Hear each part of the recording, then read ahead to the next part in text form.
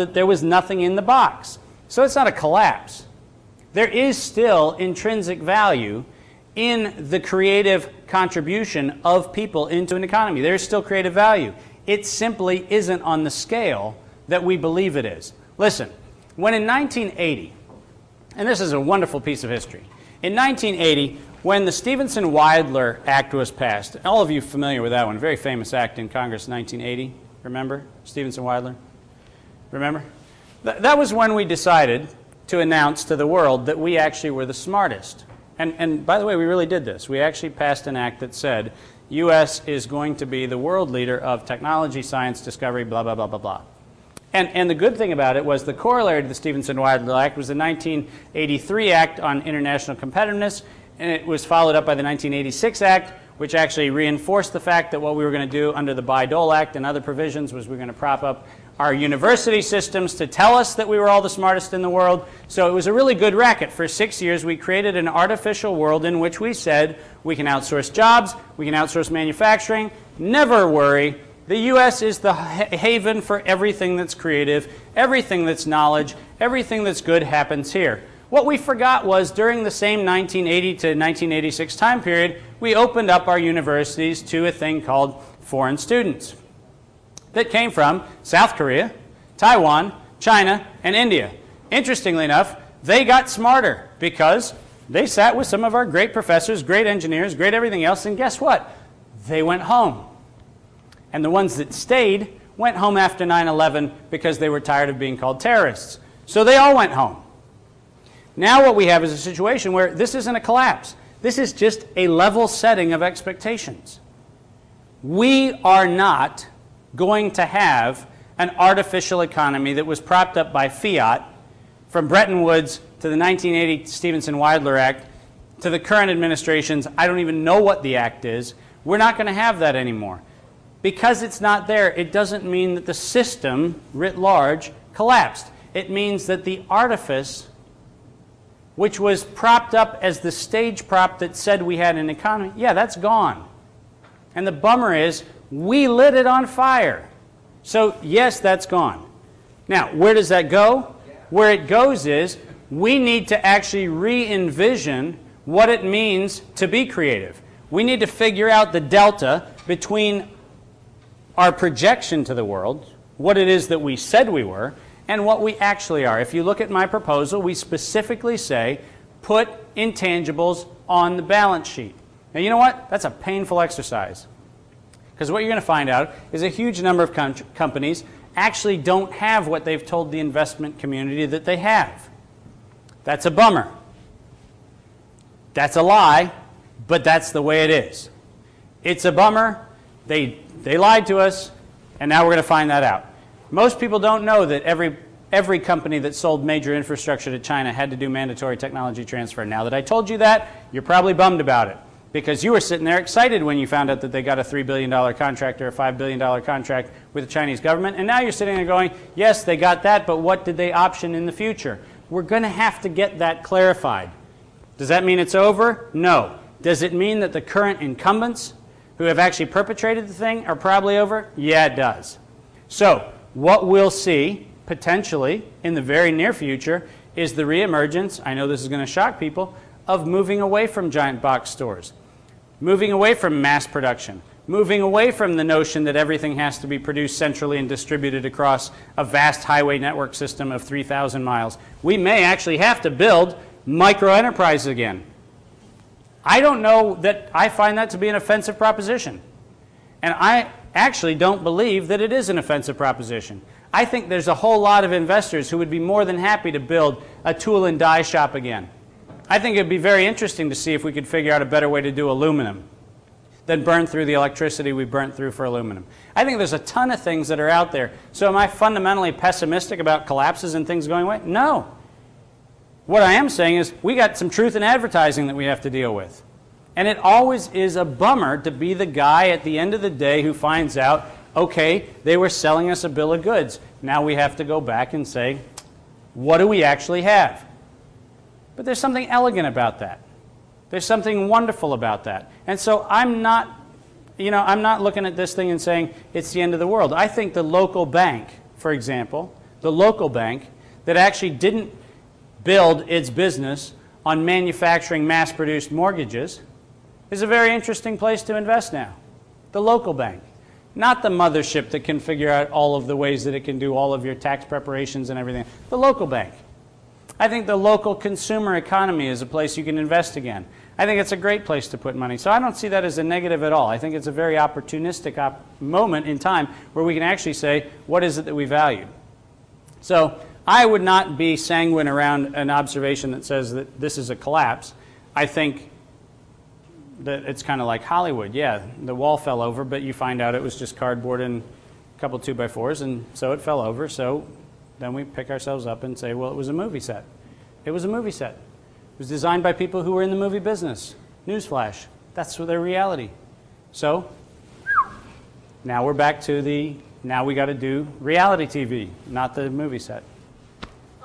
If I were probably about 30, 40 years younger, I would find this energizing and almost an exciting world to live in. But being a little older, I'm thinking, what about the elderly, the infirm, the disabled, the people that are going to not be able to adapt? Yeah. You know, it is one of the issues, and I'm gonna share a very emotional piece of my world, because unfortunately I get to do what I do in a lot of places in the world. So I've gotten to deal with places where decisions mean there are vast amounts of people who are going to die, literally die before you solve the problem. And it sucks. I mean, it does. But in those spaces, you also find an opportunity which actually transforms where humanity, I think, is going to go. I think that we're going to have a situation, and we already have it, by the way. If you haven't looked at particularly the demographics around the hospital and hospice populations, which is a great place to get statistics, we already have a problem where the dehumanizing of end-of-life or late-stage life has gone. We've actually already seen a shift in our society where it was far more expedient to actually move people further and further and further from family, from support infrastructure and everything else, because there was a commodity approach to late life or end of life situations. Quite frankly, I'm going to have a really harsh message around this. That was a bad decision. We as a society decided that disengagement at the inconvenience level was actually laudable. And we have got to deal with the morality of that question with open dialogue that says that there will be people for whom a high resource intensive environment is going to be required. There are people who require certain types of life support, assisted living, and those kinds of things. We as a society need to say that that's what the social net was there for, the safety net was there for. But the safety net was not constructed for convenience. When my wife and I built our house, we actually have a downstairs in the house that was built so that it could be accessible. You know why? Because my parents, one day, may actually need a place where they can actually live with us. Now that sounds nostalgic and Rockwellian and everything else, but guess what?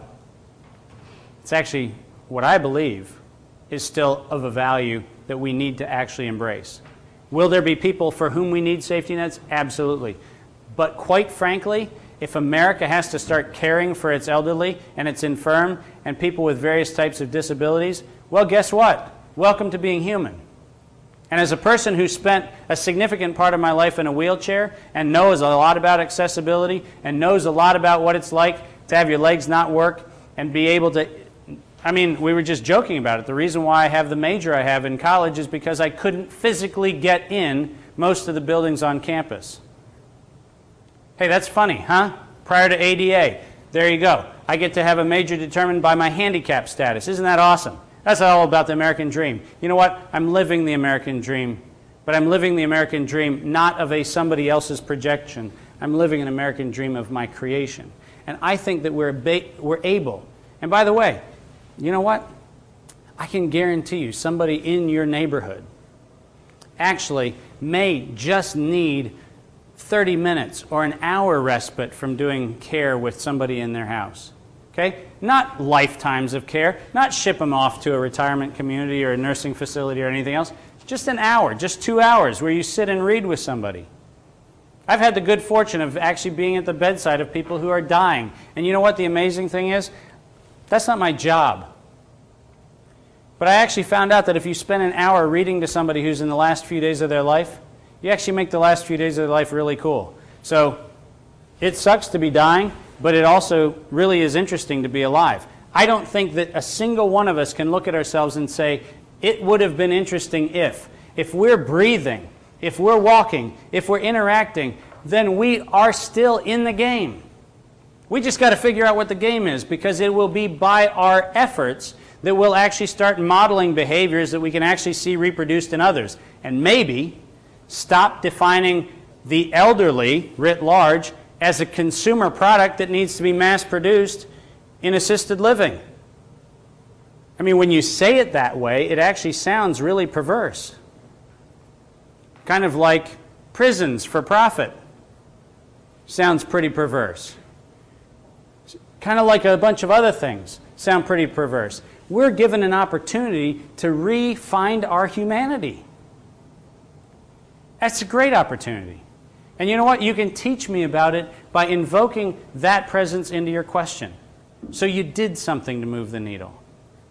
Now you can do something else. It's not all on the macro scale. It doesn't have to be on the macro scale.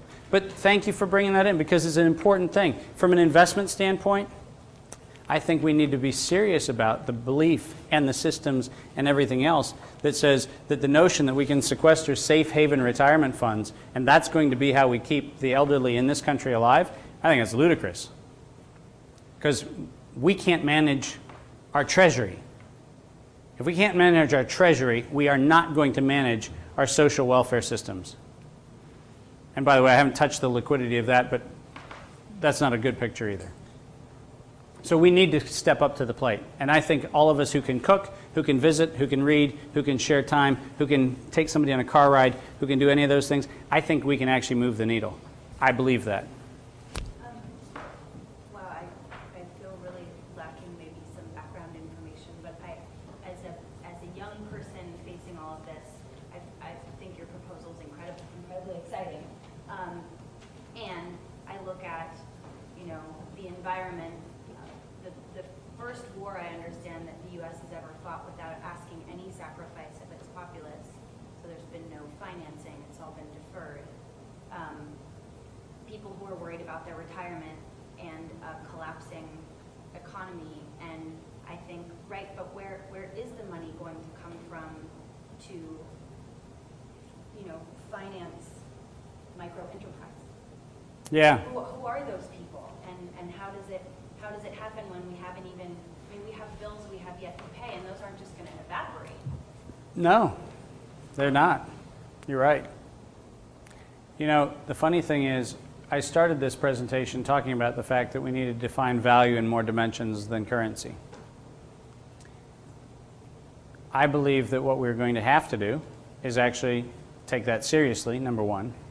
And number two, I think we're going to have to see ourselves as actually building what I said before, which is the emergence of alternative value unit transactability options. Let me tell you what one of those is. We're going to have a real issue with water. Okay? It's already a real issue. Some of us pretend that it's not because we still go to the tap and we turn it on and there's water. We are going to have a real issue with water. It's a strategic reserve issue, it's a strategic access issue, and at some point in time, you're going to have the ability, and it's not going to be too far away from now. It's already happening, by the way, in Dubai, where you actually exchange water contracts to make certain buildings habitable or not habitable. No money, no anything else, you're exchanging water contracts. Every piece of our economy is inextricably linked to the giant unspoken risk factor. I alluded to it earlier on. I alluded to it with ICAP, and if you want to dive into the numbers, you can dive into the numbers. The biggest exposure to the world in ICAP is the enhancements on municipal bonds. Now, municipal bonds are a funny thing. Everybody believes that they're the safe investment haven, and it's water, it's utilities, it's everything else. The fact of the matter is, those things are credit enhanced up the, well, there's all kinds of things that they're credit enhanced up. The problem is, all of those things have a fundamental liquidity problem. And so we're going to find that municipalities are increasingly going to go bankrupt. A lot of other people are going to go bankrupt. The system of reducing everything to currency is